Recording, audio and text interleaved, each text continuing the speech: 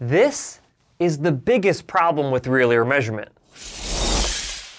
Did you know that it has been nearly 6 years since I published my first video about real ear measurement? Back when I made that video, I had less than 1,000 YouTube subscribers, and none of the videos that I had produced at that point had more than 500 views. If you decide to go back and watch that video, take it easy on me. I wasn't that good at making videos at that point, but all the information inside of that video was definitely accurate and it's still relevant. The reason I decided to make that video back then is because I was incredibly discouraged by the lack of hearing care providers who were performing this verification of hearing aid programming for their patients. And back in 2017, these percentages were anywhere between 10 and 30% of providers who were doing so. Basically meaning that anywhere between 70 and 90% of individuals with hearing loss were not wearing hearing aids that were properly programmed. But even more disappointing to me was that individuals with hearing loss had no idea that this particular procedure should be performed on their hearing aids to achieve an optimal outcome. Of course, even at this point in my video making career, I had realized that if I titled a video, "What is real ear measurement?" that nobody would watch it.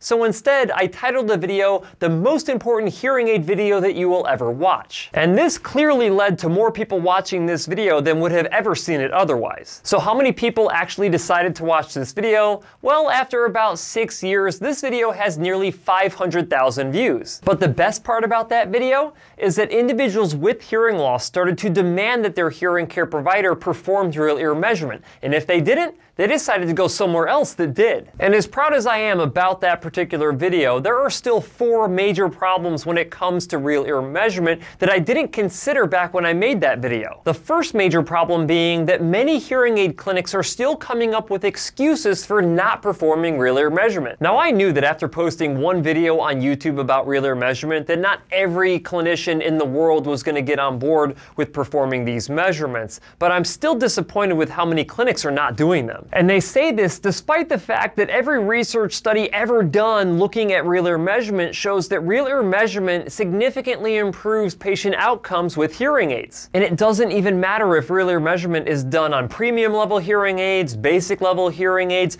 digital hearing aids, or even old analog hearing aids. When it comes to hearing aid performance, real ear measurement always wins. The second major problem that I've discovered when it comes to real ear measurement is that some providers are pretending to do these measures. Now, I know that this sounds ridiculous, but some hearing care providers are actually performing different measurements like feedback manager checks and in situ audiometry and saying that that is real ear measurement when clearly it is not. And they say this to make you think that they actually did the measures. This is really unfortunate because it's one thing to just not do real ear measurement, and it's another thing to not do them but say you did. I've also heard of numerous hearing care providers performing real ear measurement and making the proper adjustments only to revert their patients back to first fit settings before the patient even had a chance to test out the verified measures. I hate to say it, but the only way that you can ensure that you've had real ear measurement done on your hearing aids is if you have a basic understanding of what real ear measurement is,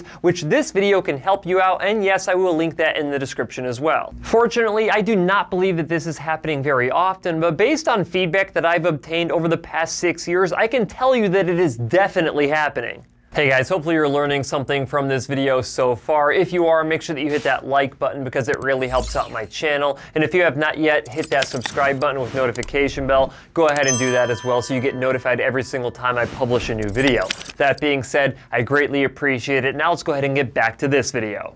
The third problem with real ear measurement that I did not realize was going to be a problem 6 years ago is that you actually have to perform it well. Remember, real ear measurement is just a form of verification so you can see how the hearing aid is programmed inside of your ears. But technically speaking, you could run real ear measurements and leave the hearing aids at manufacturer first fit settings, not make a single adjustment and say that you ran them. Or you could run the measurements, not make the appropriate adjustments, which would ultimately lead to poor sound quality and poor overall hearing performance. To receive the full amount of benefit from real ear measurement, you have to make sure that you are meeting your validated prescriptive targets for average, loud, and soft level speech. You may also find out that the hearing aids that were selected are not capable of meeting your prescription and that you may need to switch into a different receiver or different custom ear molds, or you may even have to switch hearing aids entirely. But again, just running real ear measurement makes no difference. You have to run them correctly and make the proper adjustments, otherwise you're just wasting your time. And the fourth problem with real ear measurement is thinking that they will solve all your problems. It drives me crazy when I hear other providers tell me that they follow comprehensive best practices because they run real ear measurement. In reality, real ear measurement is only one of many best practices that must be followed if you want to achieve your maximum performance with hearing aids. If real ear measurement is all you do, then I'm sorry, because you're missing a ton of other things that could lead to a better treatment outcome with hearing aids. Not to mention, real ear measurement is just a starting point. It takes the human brain between 30 and 45 days